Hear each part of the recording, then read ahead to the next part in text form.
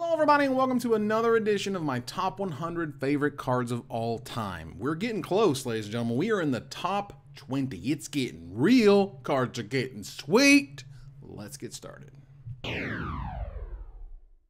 Number 20 is Force of Will. Force of Will is clearly a powerhouse card. A card that literally defines formats. If Force of Will were reprinted in Standard, whatever the most busted combo is where that card would be. Force of Will gives you basically the insurance policies, but the same way it gives you insurance policies to make sure that your cool combos happen is the same way it keeps Legacy in check from going completely off the rails, or Vintage for that matter. The ability to have a free counterspell when it first came out was just not really respected as highly. Now, there used to be a lot of theories about Magic. You know, there's the philosophy of fire, there's who's the beatdown. Well, that stuff hadn't happened yet. Back in the late 90s, there was this thing called card disadvantage. And if you were spending more cards than your opponent, then you were at disadvantage. You were at a disadvantage, rather. And so clearly, Force of Will is a card disadvantage spell because you're giving up 2 cards for their 1 card. And there was a whole cycle of these things. Between Contagion and Force of Will, like plenty of those like pitch a card things saw play, but at the time it was alliances. Like there was the first few sets of Magic players back in the day. We kind of thought, well, okay, this is like the first of the pitch cards. There's going to be more of these, and there were never any more of these. So that's the thing. Therese Nielsen was supposed to be drawing a red card, which turned into a blue card, which is why Force of Will looks the way it does. Of course, Therese did an amazing job, absolutely unreal. I'm very glad they got her to illustrate the latest version, which is appreciated and is absolutely gorgeous. Force of Will just forever live in my mind as one of those cards that absolutely kind of turned the corner, because at the time, there was a Cadaverous Bloom Prosperity combo that you could use to create a bunch of mana and then draw a bunch of cards, and Force of Will was there to make sure that your combo worked. And it really showed what happened if you're in a standard environment with Force of Will.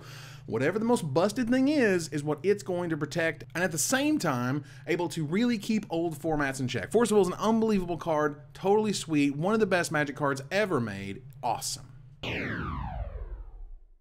Number 19 is Emrakul, the Aeon's Torn. You know, back in my day, there was Rise of the Eldrazi. And Rise of the Eldrazi came out, and it was supposed to bring the era of Battle Cruiser Magic. And Battle Cruiser Magic is when you make one thing really ridiculous, and you just herald that thing to victory. That's what you do. Well, Emrakul had to be the biggest, baddest, best creature of all time, and turns out, if you put enough words on these things, they just get so good, you can't turn them down. Now, Emrakul the Promised End is very cool, and is already seeing like Vintage play, which is ridiculous, but still, Emrakul is meant to be a badass. It's meant to be one of the most awesome things that has ever seen print, and it certainly was.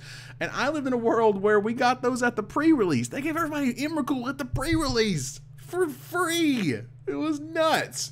So back when they were giving away Ajani Vengeance and Emrakuls, and like, here's your sweet mythic rare that you get for free, it was a crazy time. But Emrakul will always just have this incredible power. It clearly drove the story of Shadows over Innistrad. They put her in the moon. It's cool that it's a her, which is kind of neat. It's got little squiggly, you know, appendages, and it's all noodly, and it's super scary, and it has infinite things and words on it, and when you're sneaking into play, oh my god. Whether it's from sneak attack or through the breach or anything else, Emrakul is a monster. Emrakul is a force to be reckoned with. It is something you can't deny the power and sort of majesty? Is that the word? Is that where we're going with this? The majesty of her noodly wonderfulness? Because Emrakul is amazing. Number 18 is Jazam Djinn. Now that could be like Jazam Djinn, or I've even heard Jazam Djinn, which is kind of ridiculous, but Jazam is what we're going with.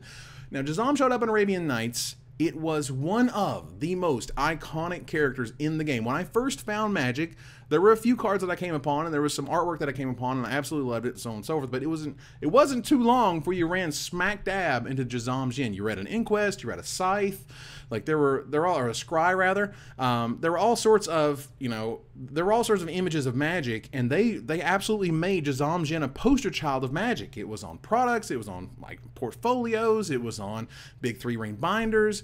You know, Jazam Djinn certainly represented to me a lot of what Magic was, and that really sick artwork and the great smile and holding the dude. It was really awesome. When it first showed up, the printing of the 2 was so dark for the 2 generic mana.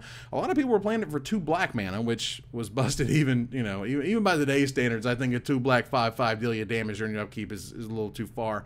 But regardless, people caught on that yes, it's a 4 mana 5/5. That 4 mana 5/5 stat that dealt you 1 damage, it took them a long time. It took Wizards a long time to give you something like that again. One of the other cool things about Jazam Djinn is its connection to slivers. Now, slivers are some of the most celebrated and awesome cards and creatures in Magic, and that's fantastic. But they didn't really want to reprint Jazam Djinn, but they could reprint it in like a weird form, and so they did with Plague Sliver. Plague Sliver was from Time Spiral, and people were really excited because they finally got Jazam Djinn back. Oh my god, it was not very good. It was interesting, though, that you could bring in Plague Sliver against other Sliver decks and really punish them, which was kind of cool. But Jazam Djinn, in and of itself, as a 5/5, 4 mana 5/5, okay, whatever. We've passed those stats as being impressive a long time ago. But as a card that lives as part of the history of Magic, as one of the poster childs, as one of the first images that really resonated with me with how cool Magic is, Jazam is absolutely deserving of its spot.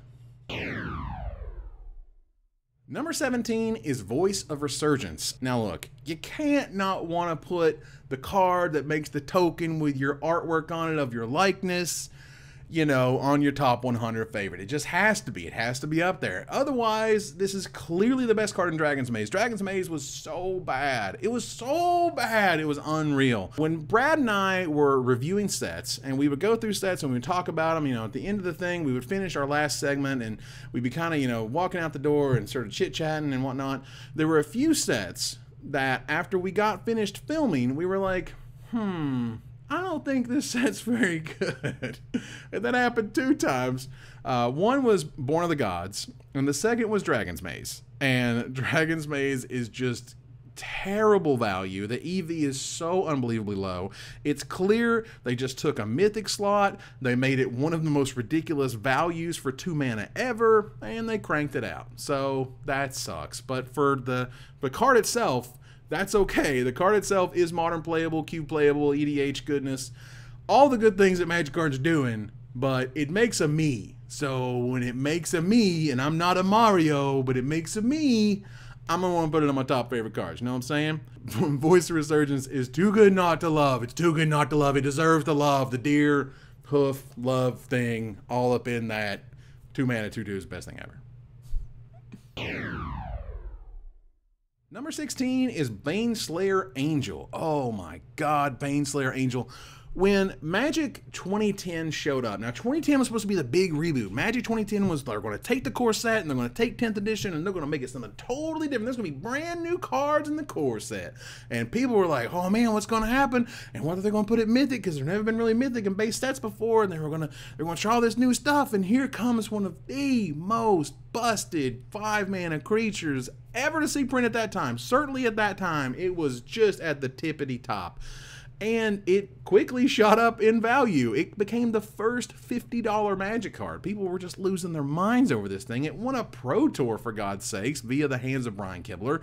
There is a lot to love about Baneslayer Angel. Greg Staples did an unbelievably good job at the artwork. The artwork is just so beautiful. They've not touched it, and there's a good reason for that. And you know, when you have some of the best angels ever and you're able to, you know, line up angels and there's Sarah Angel and whatnot, I think Baneslayer is absolutely near the top because it basically redefined what a good creature is supposed to be in Standard. And a lot of people just couldn't believe it. They're like, oh my god, there's all these stats. It's a 5/5 and it's got flying, it's got the weird protection from demons thing and dragons, but it's really thematic, so that's cool.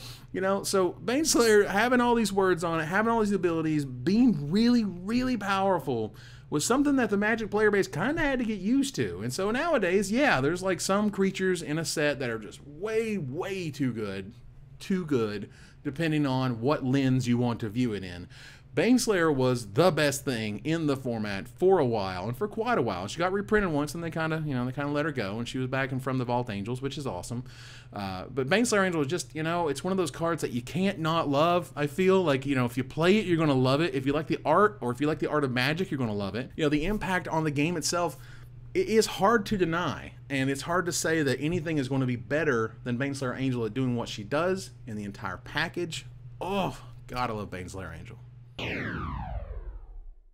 Number 15 is Elvish Archers. Now, I know we're getting into that weird place where you're like, this isn't one of the greatest creatures or things of all time, so on and so forth. Well, Elvish Archers, when I first played Magic, when I first joined Magic, it was a big deal. Now, again, as I've spoken before, Savannah Lions right here.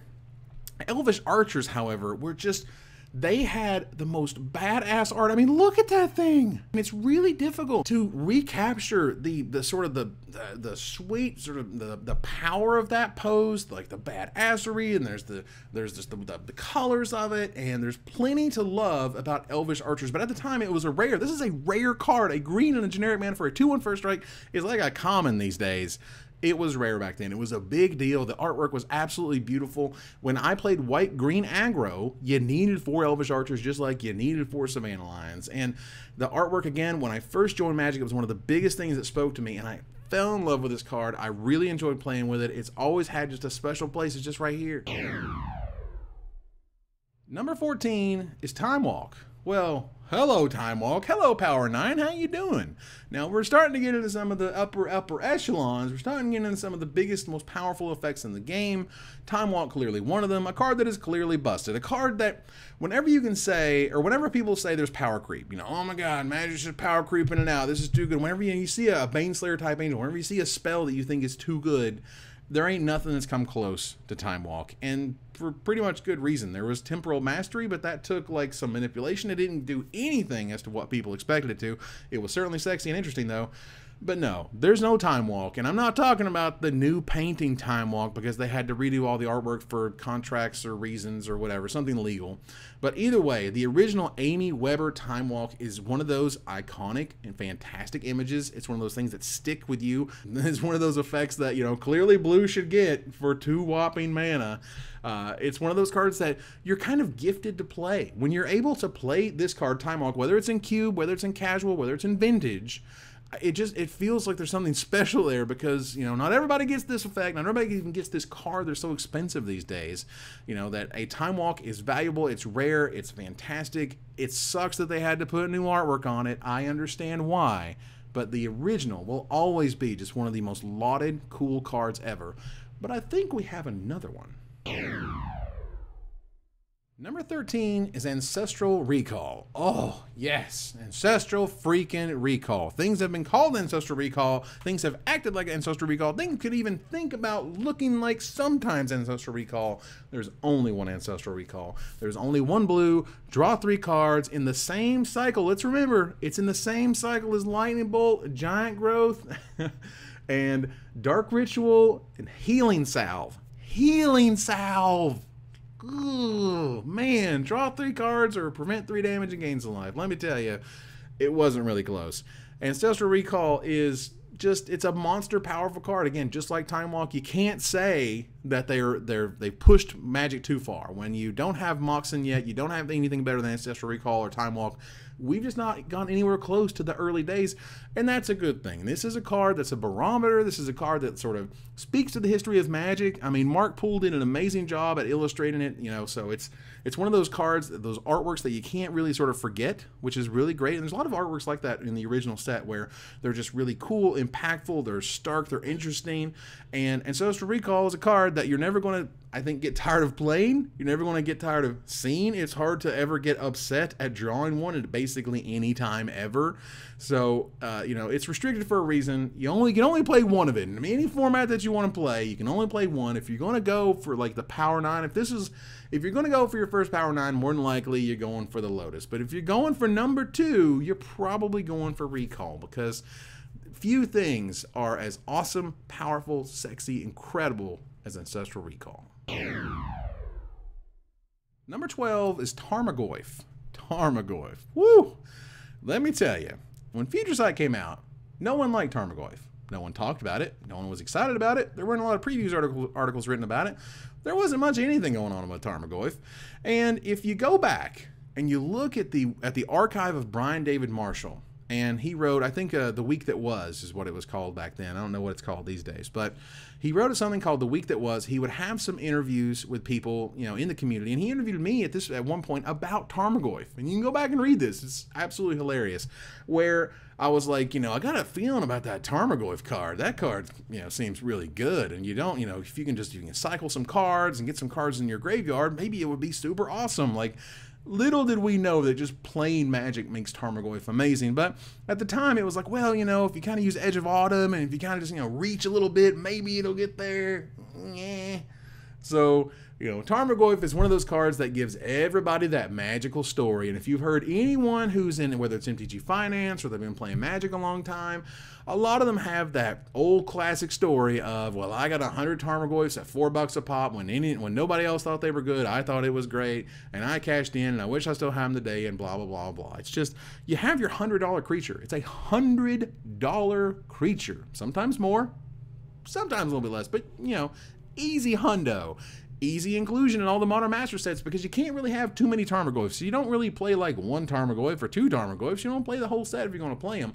Tarmogoyf in and of itself, the design was kind of just, it was oppressive. I mean, let's face it. It was really overpowered. And the fact that it was star and star +1 meant that other Tarmogoyfs would bounce off other Tarmogoyfs, and that was always kind of an issue and kind of a pain in the butt. So, you know, Tarmogoyf in and of itself is an amazing card because of sort of what it does, what it represents. It's the best thing that there basically is in green in terms of a raw creature, like good old-fashioned power to toughness to mana cost, whether it's the impact on constructed, whether it's the impact on legacy to this day, the impact on modern to this day, I mean, impact on modern master sets to this day. I mean, you have Pascal Maynard making one of the most, you know, amazing crazy picks of a foil Tarmogoyf over a much better spell for his limited deck, which turned into a whole debacle of Goyfgate all by itself, which was fun.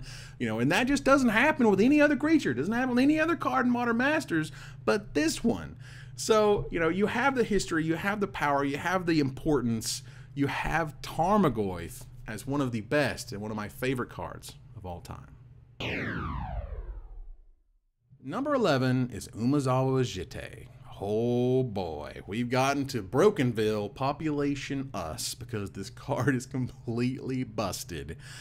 Now, the story of Umezawa Jitte is that instead of -1/-1, it would add 2 mana to your mana pool. Now, the issue being, as I recall, that even if it's modal, if one of the abilities is a mana abilities can't be countered. So you could not counter Umezawa Jitte if it had that type of ability. So they changed it to -1/-1 to kind of offset the +2/+2, and here we are. And it's broken.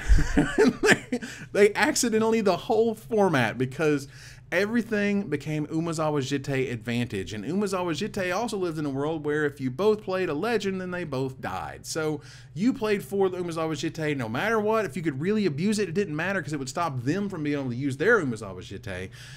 Oh god, there was these sort of the Jitte wars. Like, we got to Paladin Onvek. Paladin Onvek, 2 white and generic mana for a 2/2, first strike, pro red, pro black. Now at the time there was Wildfire decks and Magnivore decks.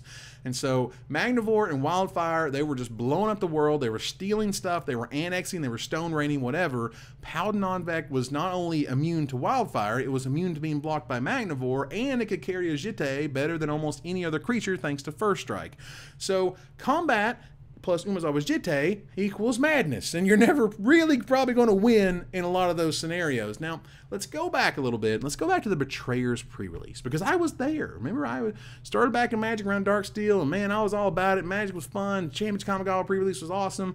Betrayers was fun. I was in some random hotel ballroom. Everybody was playing. It was like round 1, maybe round 2. Of the big pre-releases. Back then, they would run like, you know, 8 or 9 round Swiss pre-releases, and then you would cut to a top 8 and they'd be giving away boxes and boxes. Nowadays you run smaller flights and that's fine, but back then everybody got to play, and so the best decks were basically making their way to the top tables. Well, just by round 2 you could tell that like there were 4 spots at the top 2 tables, you know, and all of them had Umezawa Jitte in their deck, like every single one. It was little ridiculous. And so there was to be like, Umezawa Jitte. I mean, like, I remember hearing the murmur, for God's sakes, of like, Umezawa Jitte, oh my god. And then Wizards put it in a precon. Oh my god, Wizards put it in a precon. Whew. So Rat's Nest was a precon that they made with an Umezawa Jitte inside, and turns out those were the only ones that were selling. But when you would buy precons, like as a retailer, well, you had to get like the whole set, and nobody wanted the whole set. Everybody just wanted Rat's Nest, so they would just buy the Rat's Nest, and that was it.